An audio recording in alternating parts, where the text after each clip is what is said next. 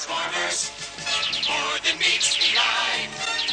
Autobots wage their battle to destroy the evil forces of the... Hello everybody, this is Toys R Us, and for this special figure showcase and review, we're going to be looking at the 1990 Japanese exclusive figure, Metrotitan. So, what we're going to do with this video in a second, we're going to unbox him live and have a look at the entire contents that come inside the package. We're then going to have detailed looks at him in all of his modes. He's got quite a few. He's got your standard 3, and then he's got a powered up robot mode, which I'm going to show you. I'm also going to show you how you can combine him with the other Scramble City leaders to make a giant base. We're going to do some comparisons with him and Metroplex's accessories. But before we do any of that, we've got to have a look at this beautiful box, at the artwork and the brilliant play scenes that they've set up on it. So for those of you who are unaware who he is, as I say, his name is Metrotitan. He is the Decepticon or Destron version of Metroplex.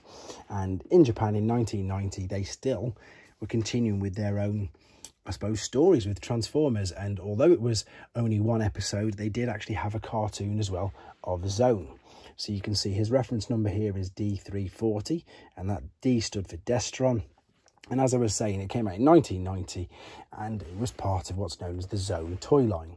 So whilst Hasbro in the States and the rest of the world were just releasing Micromasters and things like that, these two, of course, continued making Micromasters, but they made huge bases. Now, this guy, as I say, is just a straight-up redeco of Metroplex, but the guys you can just about make out in the background, and funnily enough, in the background of the video there, just on that shelf, these are also from the Zone toy line. You've got Diatlas, Roadfire and Sonic Bomber, and as you can see, you can combine and connect them all up to just make giant cities and huge play sets. While we're also looking at the back, we can have a look at how different a colour scheme he uses, and again, with his accessories, we can compare them just how differently they look. We've got some beautiful artwork there again of Metrotitan. And what this guy actually comes with as well is his own Micromaster. And I'm going to show you him and compare him with the original one as well. So, anything else to quickly show you? Not too sure. Just again, the play sets and the battle scenes on the back. So, let's take him out. And again, I feel really privileged to be able to even hold one of these. I've got to thank Bryce Rutledge very, very much for contacting me as soon as he found out that one of these was available. And again, he let me pay for this in installments so I could basically get hold of it, because the problem with some of these Japanese figures now is they just don't show up very often at all. Right, so we've got the instructions here, and these are already completely different to how the standard Metroplex ones were. For those of you who remember, there was the Metroplex ones. We'll have a look at them in a bit more detail in a second.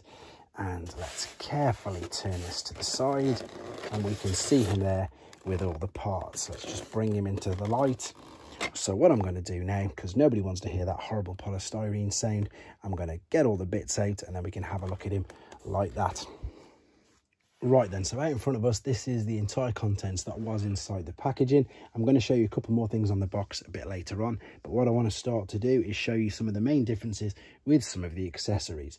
So we'll start off with who we know as Six Gun, and then what we're going to do is we're going to have a look at the equivalent. And there's a bit of a reoccurring thing with this, and you're going to get used to it very fast. So just to start it off, of course, this guy's name is Metrotitan, and what I'm going to make for you now is Metro Shot. And this is, of course, the version of Six Gun. So you can see straight away we've got a bit of colour difference.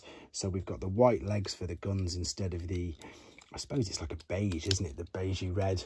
And of course the chest plate is a completely different colour, this blue for Metro Shot. And then the guns, these are still the same, which is good to see. We're just going to attach that there. So as I say, this is Metro Shot. I'm going to stick him right next to Six Gun. We don't need his fists yet, we'll look at them in a second. So there's Metro Shot. Now we're going to have a look at Metro Tank, and the original version of him was Slammer. So Slammer is this guy who, funnily enough, has just got a reissue during the Kingdom lineup. So here is Metro Tank. So this has also got the fold out bit, which is blue instead of white. And then, of course, the turret is there. So he's totally blue. Huge difference between them two. Exactly the same, but again, just the colours are very different. We're going to move on to Metro Dash, who is the equivalent to Scamper. Told you there's a bit of a reoccurring theme with these names. So here he is, but again, totally different colour scheme. There's the bright red. Carefully pull it over. Same thing though, no more extra detail, no more extra colours. And in fact, funnily enough, the arms, as you can see, are still the same colour. So these are still black. It's just the main part of the body. Let's just connect these in, and also the same guns. So you've got the smaller gun, which is there, which we can put in one hand. I don't think that's ever been put in there before. That was really difficult. And then the larger gun again, and I'm just going to pretty much rest them there. And then I think the final thing is known as Metro Bomb. Now this one might have you a bit confused, and that's because there wasn't one of these with the standard Metroplex. Metro Bomb is this little guy. Excuse me. So Metro Bomb is the little Micromaster, because again, these are all play sets, and the extra part that this came with, which Metroplex didn't, was a connecting ramp. So you can connect these up, and again, as you can see on the pictures, and as you can do with Micromaster play sets of the original vintage ones, and of course the new ones in the Kingdom and the Earthrise lineup, you can connect everything up with these ramps. So it came with the extra ramp, and this guy's name is Metro Bomb, and he is a redeco of the Micromaster that was used on Skystalker. So for those of you who've forgotten, there is the Hasbro Skystalker, and there is Metro Bomb. So there are your main differences in the main accessories, and the rest of the bits, as you can see, will just be different colours. So I'm just going to move these out of the way, and we're going to go straight to Metrotitan himself. So moving on to actual Metrotitan himself, this is how he came out of the box. There's just a couple of things that we need to do. We need to extend his arms there, like so, and that's just fell open. But what I'm going to do is bring this closer to you, because I want to show you the Decepticon logo there on his chest. You can see he's got the different coloured eyes, and we'll turn these around because they were folded down while he was in the box. We've still got the missiles there, which come out of his chest. But what we'll do now is we will pop, I'll nice and carefully move. In fact, I'll start to attach all the parts. So the knee guards are blue. In this particular case, these will attach exactly the same as your standard Metroplex. What I'm going to do in a second is get Metroplex, put him next to him, just so you can see the major differences in the colour scheme. The fists with these are, it is red, but it's not like a bright red, obviously. These fit in at the bottom, like so. And there we go. Now when I display my normal Metroplex, I display him, I suppose, like this, like a powered up mode. So I do fold down the guns. I've pulled Metro Shot apart just so again I can take these weapons and show you how they all fit pretty much on him. The good thing about this figure is you can put so many things on him. You can really power him up like we're doing. I'm struggling trying to reach around on this. I'm going to pick him up, put the gun in. That's better. I don't think, as I say, these have ever done this before. What we've got on the top here, if I just quickly fold that down, now you can see I'm going to roll this over, and there, of course, is more artillery. Then we've got the shoulder adapter, well, the cannon part, which is going to go there. I probably need to pan back a little bit. Then we've got this bit. This is going to attach to the back of him. I'll show you in a second, but there's also a hole there. You can see I'm going to connect that in this particular part, and then when I spin him around, that's where I'm going to be connecting this part to. As I said, it just powers him up. It just makes him look brilliant. And then I suppose the final parts would be the guns, which fit into the side. Now, again, the brilliance of this figure, this is before, I suppose now they're known as Battle Masters, Fossilizers, everything like that. There's so many holes and ports on this, so you can pretty much do what you can do now with the Fossilizers. You can just power absolutely everything up. So there's your standard Metroplex. Let's move him over, make sure he doesn't fall over. I suppose you can turn the knee pads around the other way. I probably should have, to be honest. Let's do that. Turn them around that way, and yeah, there we go. They do actually fit better that particular way. And click that into place, and of course we've got the firing missiles like so, which would fit into the guns. These would come on a sprue, 3 in a sprue. Unfortunately, I don't have the sprue. So they must have been played with at some point. And then the only pieces which you're pretty much left over with are these little bits. Well, the rest of them, let's bring these up just to conclude this segment of the video anyway. Typical, gonna fall over, gonna balance him there. And then what we're gonna do, it's because of that, isn't it? There we go, that's counterbalanced him. We're gonna bring this part of the video to a close. We're gonna come back and he's gonna be in one of his other modes.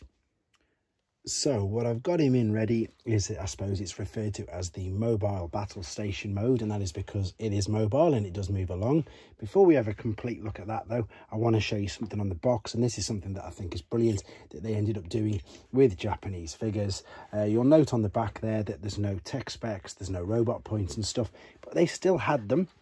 And what they actually did was they put them on the inside of the flaps, which you can see there. So there was the robot points on the back of this particular side. And again, ingenious idea. It just meant that you didn't have to cut up the box, etc. And on this side, with it being a Japanese figure, and again, for those of you who are unaware, you always tended to get a collector's card as well, which again looks stunning. And there is, of course, his tech spec. So they do still come with them. They were just tucked nicely and I suppose very ingeniously away there so you didn't see them. One quick thing I have noticed on the back of this is that the tank, so Metro tank, on the picture here you can see there he does have a white turret still, but on the actual physical, oh there he is, and again with the white turret, but the physical in hand finished product is all blue. So let's see if I can pick this up and get it on screen. So this would be him coming towards you. Yep, there you go, there's the large guns. The rest of the guns are all attached to the side. It's just a brilliant little bonus mode, to be honest.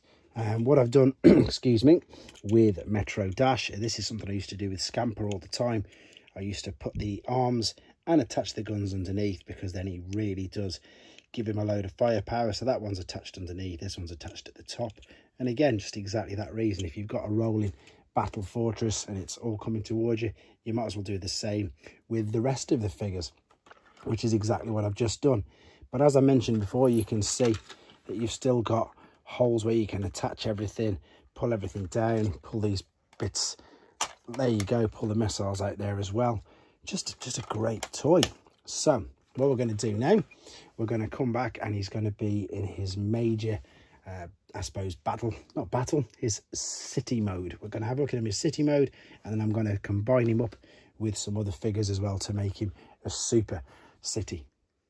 So then, here he is in base mode, and I've partially attached all of the things to it. I want to show you some as well in hands. You can see me actually attaching them. Before we do that, I want you to have just a quick look at these stickers here and on the helipad, because these are actual different stickers that were compared to Metroplex, and I'll just show you Metroplexes here.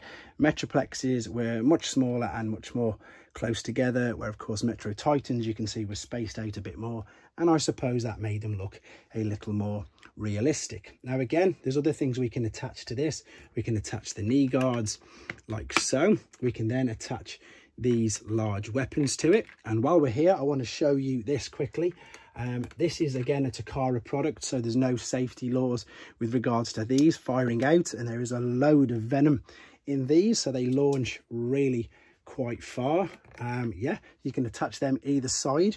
What we're going to do now is we're going to take what was Metro Tank. We're going to take the top part, we're going to take this apart, open up this part here at the front, and now we can turn this into a tower like so. I've already attached the tower bit back there. We're basically just making this look a lot more like a city. We can put another knee guard here over the top. We can attach this. Again, you can just keep building and building and adding to it all the time. With this ramp here, we can put who would be known as Metro Dash. Of course, he's the red Scamper in there. If we press this button here, he gets launched out. Brilliant. Again, the Japanese really went to town with what I would call play sets and play features where you can add loads and loads of additional things. So I'm going to put flat top up there on the helipad, even though he's a jet. And now we're going to look at something else that, again, it's just brilliant. It's ingenious. So what I'm going to do, in fact, I'll take this off just so you can see. What we can then do is take some of the leaders from Scramble City. So this is Motormaster, and this is him in his base mode.